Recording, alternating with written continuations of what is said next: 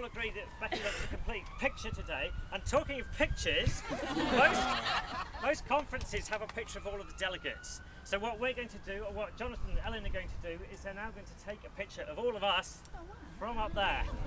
So we all need to move over to where they are. Okay, so all the way to the stragglers at the back here. Oh, thank you, Andy, for pointing the camera.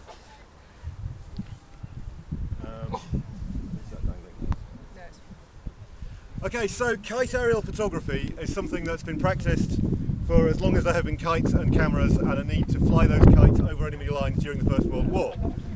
So if you start Googling around for kite aerial photography, you'll find zillions of pages giving you detailed engineering drawings of things for lofting $5,000 SLR cameras. We made this in an afternoon out of primarily araldite and a couple of bits of sort of Meccano type or shelf brackets or something, and some sort of tongue depressor lolly sticks. What's lovely, this is called a Picavet cross after a Monsieur Picavet, and what's particularly lovely about it is that this arrangement of cat's cradle strings, ignore this one, this is a safety line on the highly expensive photographic apparatus. This arrangement is designed partly to stop the whole thing swinging that way, so that's what this nut does, but also so that, if I can do this, oh, no, thank you, also so that as the angle of the kite line changes, the angle of the platform sort of self-equalises, right? And when you put this together, when you sort of string it together, you can't quite believe it's ever going to work, and then it does, really nicely. You need a very stable kite to do this sort of thing. This is a Cody box kite. These are about 35, actually that one's about 30-35 quid. There's a new one out which is half as big again, which I found out about when I was ordering the line on Tuesday. If they'd had one in, we'd have an enormous kite. The big ones are still only 40-45 quid. So what we're going to do is take the extremely expensive apparatus, which is currently turned off and I can't get to the button.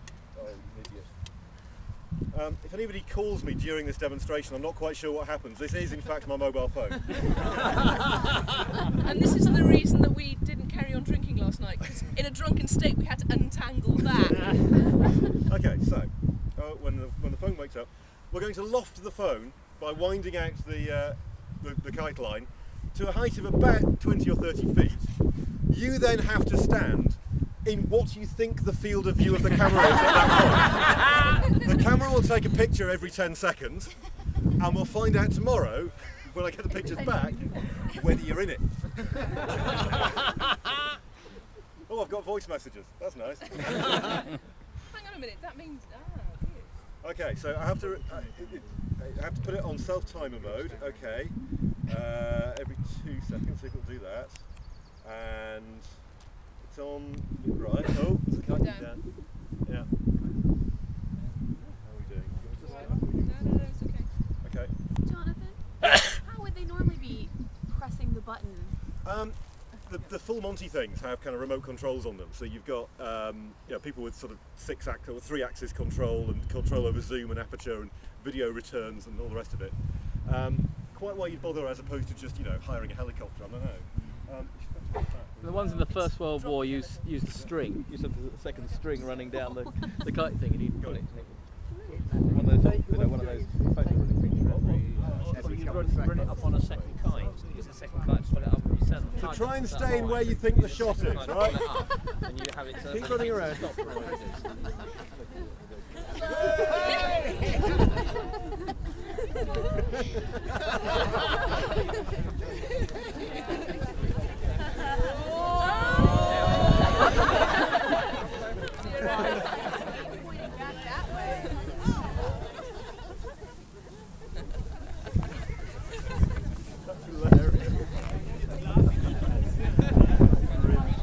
They all go walking across the field.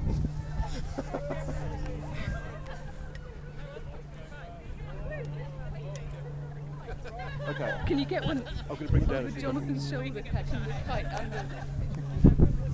Ooh, the sun behind us there. That's a particularly evil looking cloud straight up. It is actually. Okay, I'm going to try and bring it down and see if we've actually got any progress.